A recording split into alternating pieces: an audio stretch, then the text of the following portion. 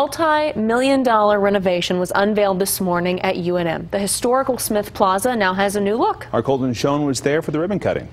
The struggle is real. After an unsuccessful first go at the ribbon cutting, UNM President Dr. Garnett Stokes and Student President Becca Myers worked together to cut the ribbon, announcing that Smith Plaza is once again open for business. Smith Plaza is one of the most recognizable and iconic in-between spaces that we have. While Zimmerman Library is referred to as our living room, I guess the living room of our campus, Smith Plaza is considered the great room of our campus. The $3 million renovation started in January and wrapped up this month.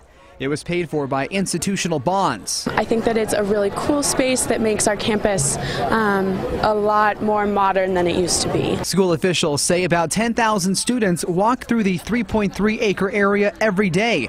They'll notice new canopies, tables and chairs, and a common space that can act as an amphitheater.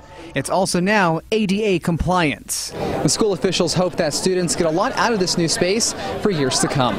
I'm Colton Schoen, KOB Eyewitness News 4.